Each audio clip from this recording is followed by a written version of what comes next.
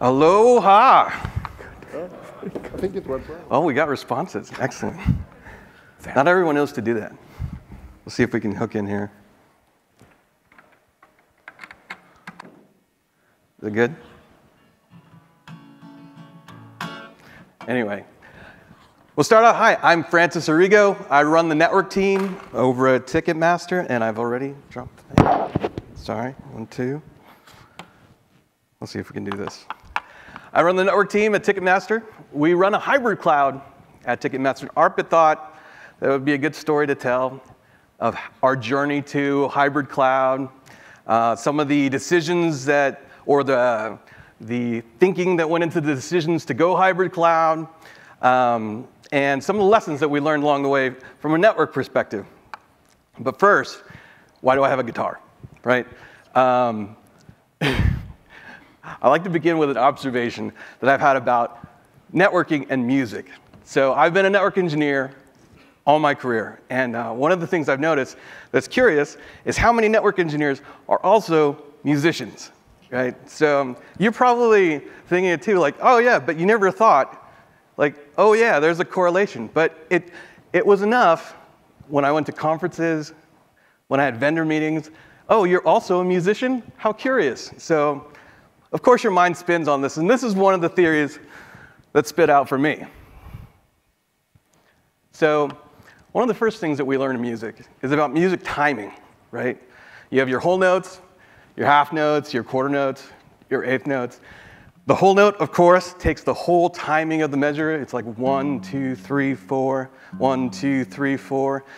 You split that in half to get your half note. That's 1, 2, 3, 4, 1, 2, 3, 4, and so on and so forth. Quarter note does 1, 2, 3, 4.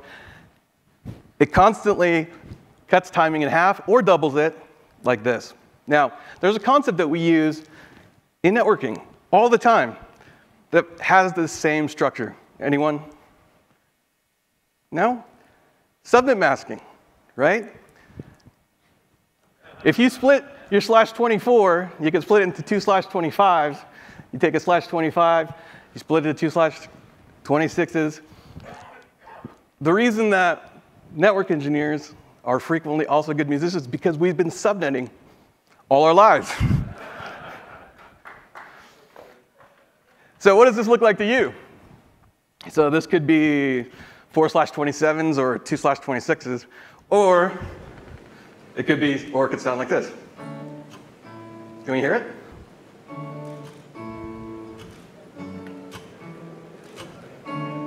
There we go. It sounds like Tracy Chapman's Fast Car, almost, right? So this is, you got a fast cloud. I don't want data centers anyway. Maybe we can make a deal. Maybe together we can get away from large upfront CapEx spending. Refreshing gear is always a pain. Somebody's gotta take care of it. I'd rather be you if it's all the same. I wish we were just coding. CI/CD deploying so fast I felt like I was drunk. The dependencies surround us, but we wrap them all in Docker containers. I'm a feeling that I belong.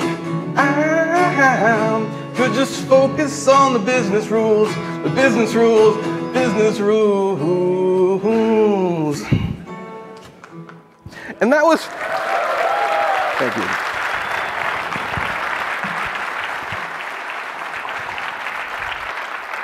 And that was pretty much the theme song at Ticketmaster when we started our journey to the hybrid cloud. It started with a question. Can't we just all go to the public cloud, right?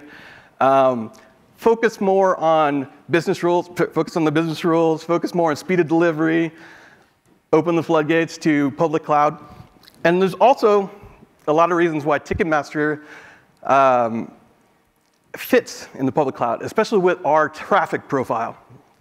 So if you're not familiar with Ticketmaster, excuse me, do we have any water? But if you're not familiar with Ticketmaster, thank you. Thank you already, yeah.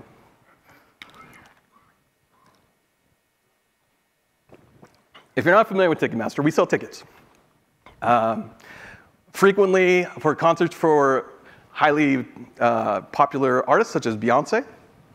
And what happens is she'll open her concert at 10 a.m. on a Friday, and at 10 a.m. on a Friday, her fans attack us, right? It's not just her fans, it's bots that are from resellers that are trying to scoop up tickets so that they can resell it on their markets. And they attack us all at the same time for a 5 to 30-minute window because that's when those seats are available. After that, they're gone. So internally to us, it looks like a DDoS.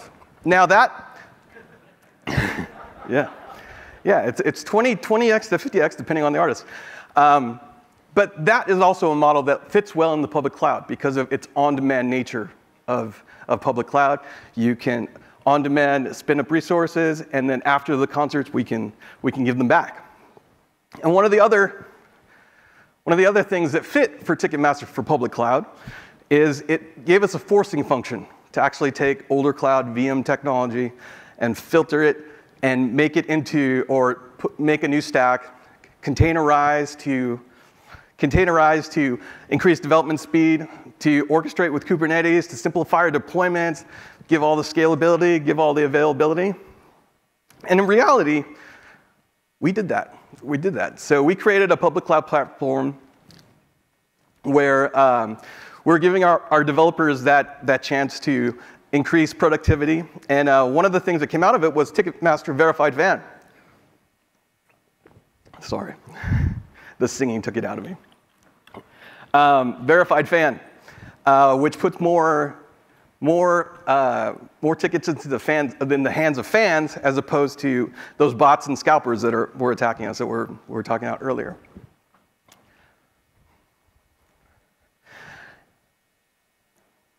Yes, sorry. But not all services in our discovery, not all services fit well into the public cloud. The first of which, actually there were many services, but the first category is services and clients that needed better than internet levels of service. What does that mean? We all know in this crowd that internet is best effort, right? It's best, no matter how much you make your providers redundant, regionally redundant, you can't control the hops between you and your client. You can't control the client provider itself. And we all know this internally. When you go to the airport and you're getting to TSA, do you rely on the app to download your boarding pass from the internet? No, you download it into your wallet because you don't want to have that stress of it not being available at the time. And that's true for these public cloud services that we've been creating. Sorry. So this is not acceptable for a lot of the services that we have at Ticketmaster. What's an example of that? For example, when tens of thousands of fans are waiting at the gate outside of a football stadium to get checked in, those scanners that validate those tickets need to have better than internet levels of service. Now, there's two ways to solve that. Either you can keep providing a more reliable network to those services, or you can re-architect the client, and that's something that we did with TM Presence. If you can see this, that's the new way to check in, where we replace paper tickets with digital passes. And by doing that, we also give ourselves the ability to control the client. We can retry connectivity, and it has offline ability, so that the internet levels of service isn't so bad. The other thing that we discovered that don't fit in the public cloud is high-cost workloads. Dense, always-on workloads, search, Kafka, data mining. These are the stuff that when we went to the public cloud with these services costed a multitude more than what we were spending on-prem, and it just wasn't a good fit. So that led us to the decision to going hybrid. It's kind of the best of both worlds, right? It gives you that dynamic elasticity. We get to still maintain those higher SLA services that need better than internet service levels. It gives our developers a choice of platform: develop in the public cloud, develop on-prem. We created an on-prem Kubernetes cluster so that we can share workloads between the public and the private infrastructure. And it seems like it's the best of both worlds. However, it comes with consequences, right? One of the consequences that we noted, and again, this is more toned towards the network infrastructure. One of the consequences that we noted is security becomes at least twice as more complex, right? So if you think about, you do security in VM container or in containers, in the VM world, traditional firewalls, but now they all have to sync up. We have to have a unified policy over all of these platforms. Now, automation is key, especially in the traditional networking. Automating to create an SDN-like experience over traditional firewalls was key in our case to being able to provide consistency across all the platforms. A good security policy still allows your developers to deploy fast, but at the same time putting guardrails around security and compliance. One of the other challenges, definitely in hybrid, that we backed into is governance.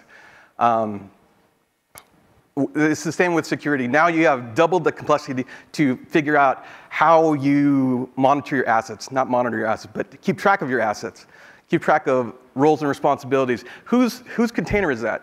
What service does that go to? Who's responsible for that? As well as the financial part, which is who's going to pay for those? What department is in charge of that? And as we take a look at spending and who's spending, it's important to keep those assets in track and who's responsible for that. Performance and measurements, monitoring and SLAs becomes a big component in that as well.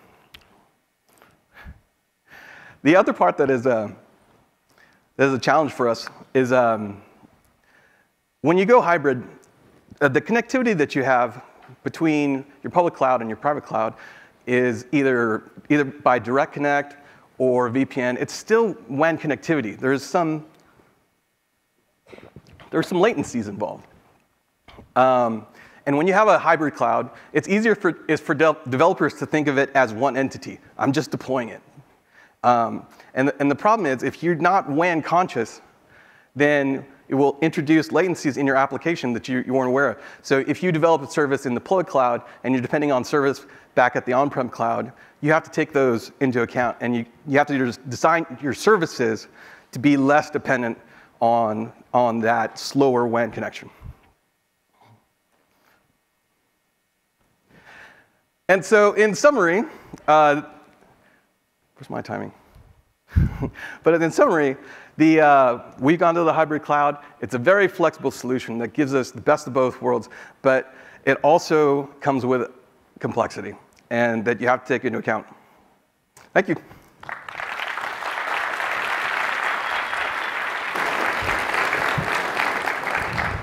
Francis, that was amazing. Last keynote of the last day, actually was surprised to see as many faces. I was hoping for less. I'm like, oh. No, that was really good. So thank you for doing this. Thank you for the awesome song. Yeah. I think it'll go viral on YouTube. Yeah, yeah, just stop it there. The rest of the presentation you can. Okay, all right. Thank you. All right, please.